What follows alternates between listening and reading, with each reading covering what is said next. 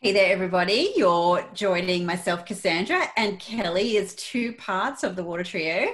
And we're here tonight with Lizhen, who is going to be speaking at the Queer Astrology Conference this weekend.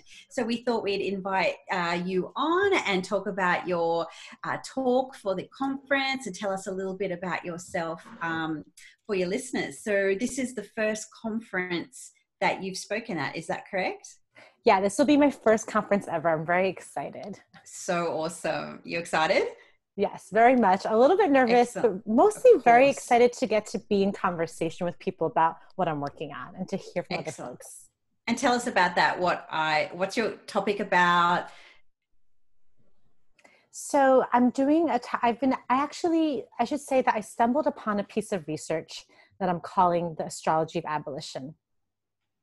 And I really stumbled into it because I felt really lost after George Floyd was murdered. And I was just trying to make sense of everything for myself. And, maybe both of you can relate to this, but every time I feel lost, the first thing I do is I go to the planets. Yes. I ask the planets, what's going on? How do I make sense of this time? And as I was just really working with different charts, I realized that I was finding something about the history of the abolition movement from the 1800s. And finding what looks to me like a correspondence to this current moment that we're in. Because it's the first time in the US history that there's a national conversation about abolition again. Yeah. Since the 1800s, and I was like, what's going on? And so I started looking at different charts of history and doing a lot of research about when social movements ripen and really peak. But also, when does a conversation that's happening in the streets and in social movements get picked up by the political process and begin to be debated by governments themselves? Wow. And so I was really curious about that. So that's the summary of the talk. That sounds so interesting. So the shift from when that collective movement at like the grassroots level almost escalates into the political process, which is of course where change can be affected, that has an impact rather than just part of a conversation.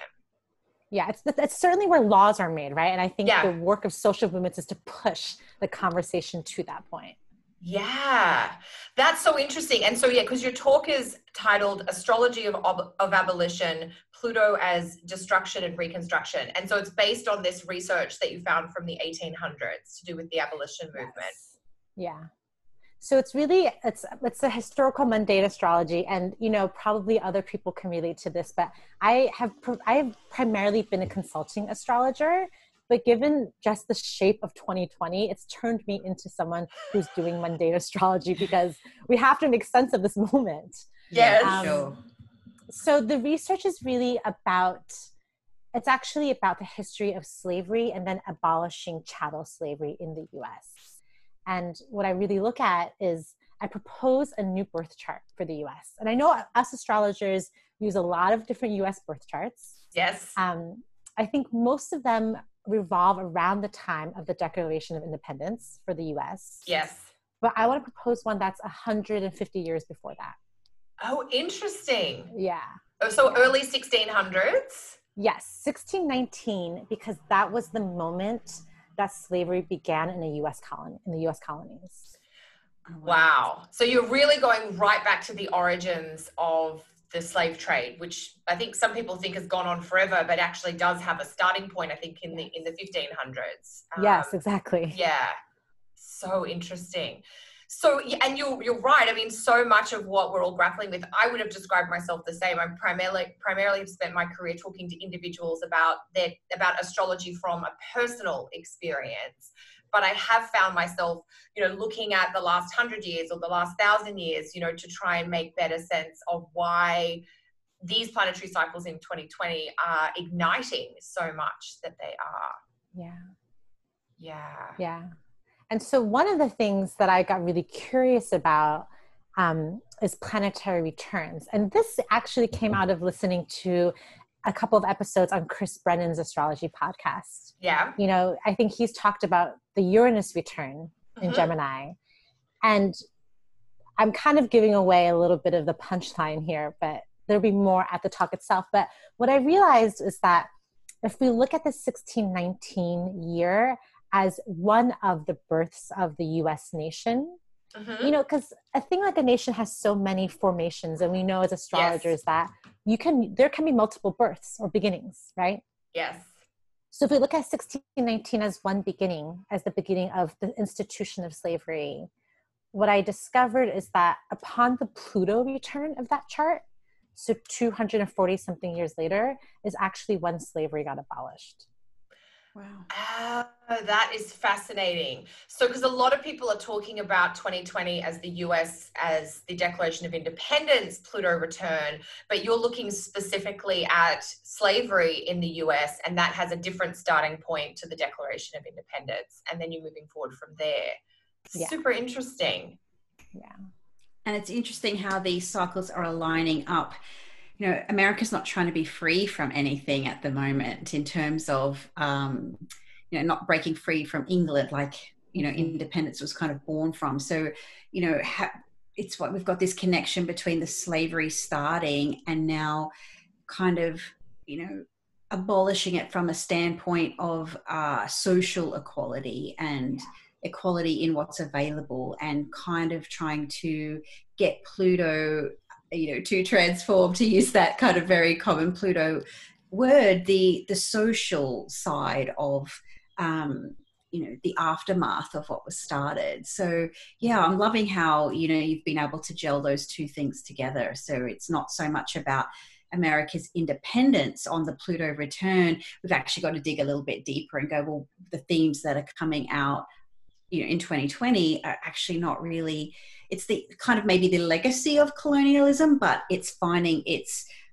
spark, or it's finding its beginning, or it's finding the roots actually further back in the 1619 years, as you've pointed out. So yeah, exactly. oh, wow, Cassandra. that's yeah, really amazing, isn't it?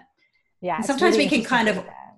almost like, sometimes we can almost just kind of not like short, like see Pluto as, you know, not so powerful, but I mean more like, because Pluto can spend so long in a sign, it can have so much of a long-term influence. So sometimes as astrologers, we can kind of try and look for something more, or something more pinpointed. But, you know, when we're, I guess, looking at really long cycles of history, we're talking like hundreds of years, you know, Pluto can tell us a lot over a long period of time. So, oh, wow, I know I'm feeling very excited for your talk now to hear about all of this. Yeah, I feel like so you go. Well, I just feel like you picked up the heart of what I'm excited about so quickly, Cassandra. I'm like, oh, that's very exciting to me also, you know? Yeah. And as someone who has also been really primarily focused on the traditional techniques in the past some years, I don't look at Pluto that much. It's not part of our training in traditional astrology. You've articulated what I'm trying to say a lot better than I do, like, Pluto, Schmuto. But it's like, yeah, it's true. Sometimes we can overlook the obvious because we're trying to like dig just that little bit deeper. And if you think about the astrology times that you're analyzing right now, Pluto wasn't even part of the, you know, the astrological zeitgeist of that time. You know, we didn't know it existed. So it's really interesting how you've really connected these dots. So wow, very exciting. And I just love how it's really, you know, what you've kind of highlighted as 1619 is really kind of the genesis of what we're actually dealing with right now. So fascinating. I can't wait to hear it all. Cool. It does sound very exciting. So that makes me wonder, Lizhen, around some of your other interests with growing plants. I'm like, this is a little bit of a detour from what you often spend your time doing, I guess, as a practitioner. Yes. Yeah. So I do identify as a food grower. Well, you know, I have a Taurus North Node, so I try to actively reach for that potential, you know, of really being content with the earth that we have now, you know, like being content with what's available, the abundance that's naturally available. And I often think of it as I'm really interested in all of the planets, including the one that we're standing on. I'm interested in the ones in the sky, but also the one that's home. And I want to learn Love this it. one well as well. And are there any types of plants that you prefer growing? Are you growing plants according to like lunar cycles or planetary cycles? How are you kind of integrating the two? Yeah. So I have tried that sometimes. Sometimes I'll really try to seed things on the new moon or right after a new moon. I'm not always able to, just because, life and time. Yes. But what I really love about planting is that it actually does teach me a lot about astrology. Kelly, I first learned about doing secondary progressions from you, taking your class on it. Yeah. And there's so much that we talk about with secondary lunar progressions, like the secondary lunar phases, that we make these analogies to plant life. Yes. So growing plants has actually been very useful for my astrology practice, and more like better understanding what it's like when something's beginning. And it might be in, the new moon phase or the crescent phase, where it's just struggling to get out of the dirt. Yes. Yes. And I see it happen, right? It's like, that's all it needs to do is just try to pop out of the earth. Yeah. So that's how I sometimes will counsel people I work with who are in a progressed crescent phase, Yeah. Yeah. It's a beautiful analogy, isn't it? And I love that what you mentioned about like the planets in the sky, but the planet that's home, and how some of those very earthly experiences, like watching the cycle of a plant. Like I think if you've never grown something from seed before, it's such a great experience to watch even just an annual plant that's going to have like less than 12 months. Watch it germinate and see nothing happen for a while, and really understand what goes on in the new moon phase, if you like, because it's all that underground internal. And I love how you describe that struggle when the plant, it's just trying to get its little head and its two leaves above the dirt, and then once it goes through its blooming or its fruiting cycle, and how it just kind of goes fallow for a period of time, or dies off, like it's had its process, if you like. Yeah. I love that plants are like astrology in that way, that has this whole cycle, but it's not like, I love that in astrology, we don't draw time with a line. Yes. We draw time with a wheel. It's a circle. Yes. It's like we literally cycle through. And I think plant life teaches us a very similar lesson. Beautiful. For sure. Beautiful. And so you are offering consults to people with astrology. That's part of your work or your offering in the world. Yeah, it's definitely what I do with most of my work time. And I've really been in love with doing relationship counseling as an astrologer. I really love seeing people together, and not just couples, but when I get the chance to work with people who are, let's say, family, it feels really special. And I don't know if you know this about me, but before I was an astrologer, I used to work in social justice. I was a youth organizer. And then as someone who worked in nonprofits, I often saw that our nonprofit work environments did not uphold all the values of justice that we would talk about. So I became someone who organized at my own job as a nonprofit worker, much to the chagrin of my employers. And that, I think, taught me something very deeply, that the world is made up of relationships, and the world is changed by our relationships. So I really love to use my astrology to help us be in wise relationship, to use it beyond self-serving purposes. And that's actually how it's brought me to return to social justice as part of my astrology practice. I'm like, how do we use this beautiful language and beautiful tool to change our relationships to each other so that we can change the world also? Beautiful. So focusing on the relational components, which is really everything, isn't it? The way we interact and how that enhances collaboration, connection, support, and understanding, or we can interact in a way that creates division and disconnect. Yeah. And, as we're talking about, it's also our relationship to the earth, which we know we really need to work on as a human species right now. Yeah. And some of that is also available in the chart. How can we learn to relate to the earth differently? Beautiful. This is such a Taurus North Node sort of piece that you're expressing. Yeah. Well, I'm a very air chart. I'm a moon in Libra, sun in Aquarius, and my rising is Capricorn. So I try to reach for the earth also. Love it. Yeah, as a way of anchoring all that air. Yeah. That's beautiful. Definitely. And so with your organizing, is that something that is coming out through your astrology at the moment? Are there other ways that you're expressing that at this time? Yeah, well, so, doing all of this research, which again, I was doing it just to find my way through this difficult moment of 2020. But doing all of this has really helped me bridge these parts of my life. Beautiful. And I'm not actively involved in some social movements in the US right now because I'm weathering the pandemic from Taiwan. But it's really inspired me to bring this relational part of my practice into the larger collective relationship. And so I'm working on a series that's astrology for social movements. Both for us to understand as astrology people, the astrology behind social movements, which is actually really clear. In the feminine. It's super clear.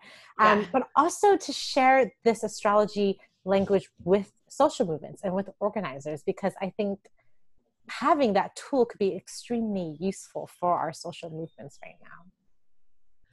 Yeah, I mean, it makes complete sense, doesn't it? A huge part of our work as astrologers on whatever level we're offering it out in the world is to help people sort of align their efforts with these moments of opportunity or possibility. And if there are astrological cycles that you're really seeing correlate with social movements, then why not have the social movement communities know about that so they can hope to be more effective and actually create, like, as you said, push that conversation to the point that it can affect changes at the legal, political, like with law, which is where we can start to have the wider shift really come in. To me, that's almost like a no-brainer, but then I'd never thought of it like that before. So I think there's a really powerful offering to bring forward. Yeah, so I'm in the development phase right now of astrology for social movements. Yeah. But what you're saying, it's like, I saw that you just also recently put out a piece about Mars and Aries, and I feel like this is such a useful piece to share with social movements right now, right? That Mars and Aries going retrograde will be overcome by Saturn and Capricorn. Yeah. Saturn is a stronger planet. So that will help us think about this is a moment for strategy, not just like being reactive. Yes, it is. And some of that work, I mean, it's based on my own understanding of the planets, but I heard Nina Griffin speak on this, and she used the idea of a siege. And I thought that was really interesting, that you've got to be really strategic in something like a siege. You're not going to get quick wins. And it's that weird, particularly in social movements right now, because we're seeing this explode, in Australia as well, where we're from, and even in Canada. It's that sense of wanting to capitalize on momentum and the fact that these conversations are happening in a wider environment, but also needing to think about how can we channel this into something that is going to have a longer term impact rather than just get the quick win now. Totally. Yeah. Oh, wow. So I feel like we could talk all day, Lizhen. So your talk is Astrology of Abolition, Pluto as Destruction and Reconstruction, and you're going to be presenting your research based on this proposed new chart for the US. I'm like Cass, I can't wait to hear this talk. And that's at the Queer Astrology Conference this weekend. I don't know, Cass, do you have other questions for Lizhen? Lizhen, is there anything else you want to share with everyone today? We touched on the plants, but did you really tell us like what you're growing, like in terms of? Oh yeah, that's true. You didn't tell us that. Come on, my Taurus planets need to know. That's so great. I love that question. Well, I'll tell you one of the plants I'm really excited about right now. It's super easy to grow. But do you know chayote? No. I don't know what it's called in English. That's the Spanish name. That's what my Mexican friends call it, chayote. Yeah. And in Mandarin, we call it Buddha's hand because it's a little squash that kind of looks like a hand. Okay. Oh, is it yellow? It's light green. Light green. Okay. And it's really the size of like a fist in the wrist and the fist. Okay. And so I love this plant because it turns out the leaves are also edible. And, Chinese people love to have all kinds of fancy names for things. So the squash is called Buddha's hand, but the leaves are called dragon's whiskers. Okay, Buddha's hand and dragon whiskers. This sounds like a very powerful plant. Yeah, I think it's called dragon whiskers because it shoots out those curly cues. Okay. Oh, yes. That wrap around Yep. trellis. Yeah, like a sweet pea or something like that. Exactly. Okay. So I just love any kind of plant that I can eat the whole thing of. And being in Taiwan right now, it's a land that grows a lot of bamboo naturally. It's a weed, actually. So sometimes bamboo is what I a like weed? to do. So that's my ignorance of not being from Asia. That's such a I didn't know that until recently either. Yeah, it's not just wow. Okay. Well, to your land, it would be, you know, like it's like kangaroos are a menace to us. We have too many of them, you know what I mean? So, but everyone's like, oh, how could you do that to the kangaroos? But yeah, it's the controlling it, I guess, the population. So for you, bamboo is, so you're in the right climate, it just grows everywhere to a point of excess. Yes. So what's really awesome about it is that when I need to go build a trellis, I just tromp into the woods a little bit and like hack down an old bamboo that isn't doing much else anymore. Like hack down old bamboo and like, you know, tromp back to the garden and cut it up and make a trellis.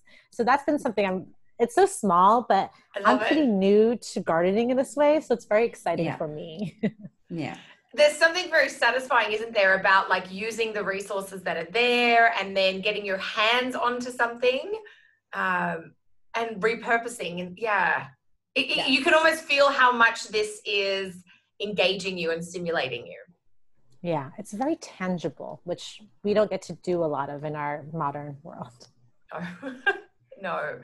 And one thing, tell me if you find this as well. Once you've spent some time in the garden, it's like you come back and your mind is all refreshed and there's ideas or things that have been percolating. It's like, oh, I know how to grapple with this idea or this topic now. That's exactly how I feel. It's really good for my creative process. I think it must be a type of creative rest that allows me to regenerate new ideas. Yeah. So you also experience that? 100%. Yeah. Yeah. It's very hard when I don't have time in the garden because I've, you know, when I've traveled and things like that and I don't get, you know, a little bit of time in the garden and you're not even doing anything. You might be pulling some weeds or chopping a flower. Like it's not always productive time, but there is I think creative rest is a great way of describing it. Similar to the way I think, you know, writers would say they get in the shower and then they have a great idea. It's like you turn off the conscious producing part of your mind and all the stuff that's been deeper and marinating is free to be attended to or explored. Yeah. Yeah. Well, Kelly and Cassandra, I imagine that listeners might want to know what you're excited about growing if you are growing anything that you're excited about. Well, Cass has got some beautiful flowers. Yes, you've sat and drunk tea in my garden before. Actually, you're growing a flower I've never been able to grow, Cass, so you must tell people about it. What, my lilies? Yes. Oh, really? That's what I was going to talk about. Yeah, I remember not long after I had my son and, you know, I was in just a place and space in my life. I was ready. I wanted to make change, but I wasn't ready. And I had this wonderful person here in Brisbane and he was a really wonderful guide and mentor and he called it my spring manifestation project. So this was like in maybe July, August. And, so, you know, went to Bunnings, you know, we're like Home Depot if you're in the US and, you know, got all the gear and planted some lily bulbs. And I don't know, I just wanted pink at the time. And I was like, these could be ready by like the Libra new moon. And of course they were. And every year they just bloom. And I love that we're talking about it because I've been meaning to go back because I want to, that's a special thing like that. You know, those, and they just multiply every year. I get another strand of them and they're big and I cut them and I give them to people. And now that I have cats, I'll have to stay outside. But yeah, I want to just transform like that section and have all white lilies moving forward. So I love to grow. I don't know, like I would like to be the Taurus that has like food but I think I'm like the Libra stuff comes, I just want things to look really nice. So I love all the flowers and like white flowers, whether they're gardenia, it's I've got a feature plant, it's a gardenia, they have to smell beautiful and I love jasmine and I'm a sucker for flowers, so, and food, but I just don't grow it.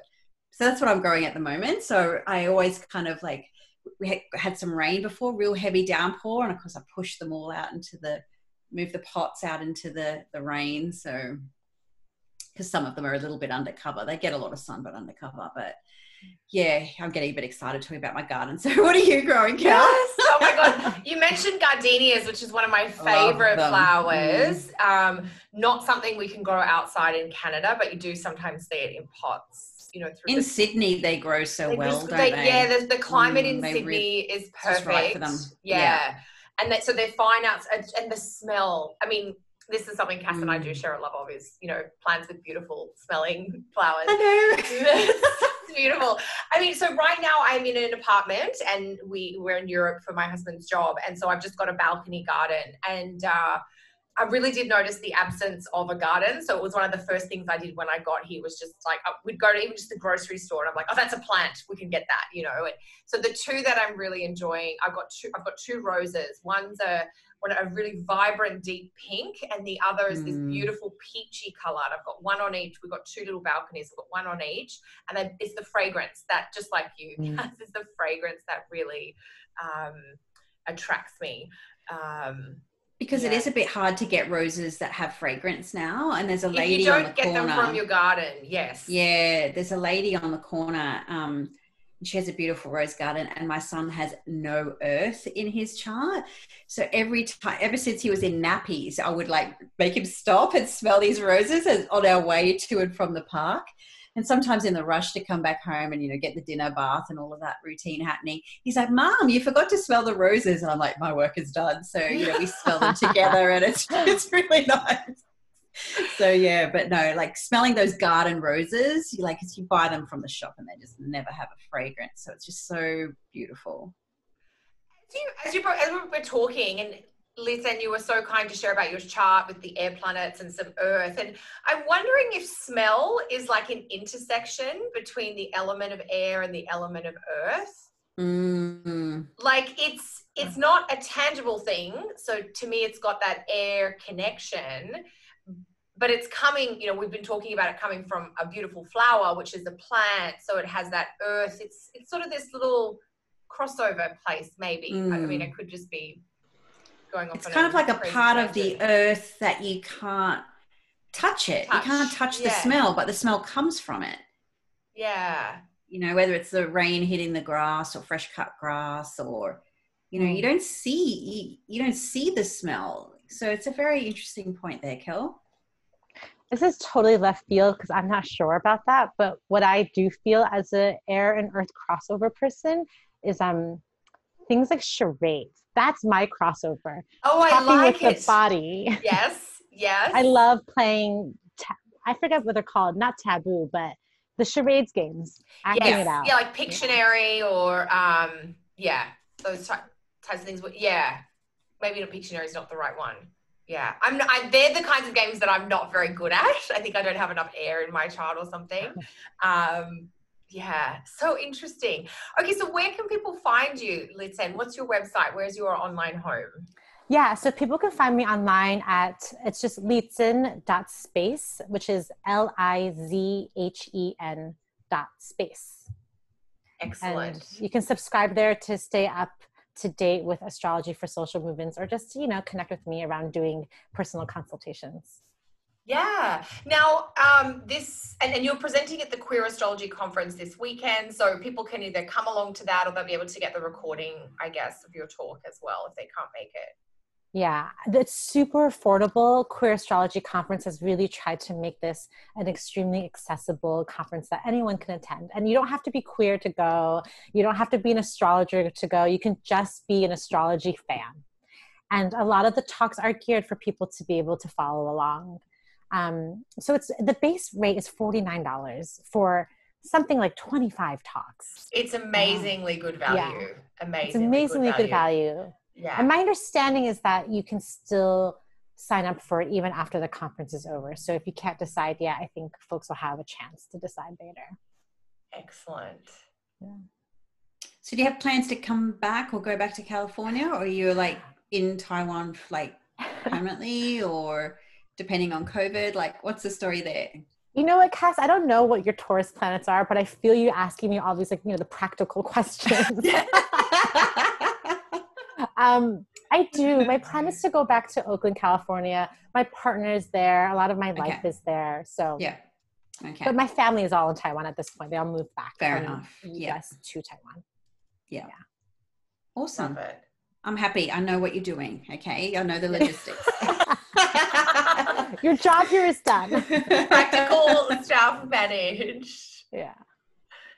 Also Excellent. lovely to have you on and share this really mind food talk that you're going to provide. I think it's going to really get people's, thinking caps on and really view history and astrology from a whole new perspective. So, yeah, well, congratulations. Very happy for you to be doing your first talk.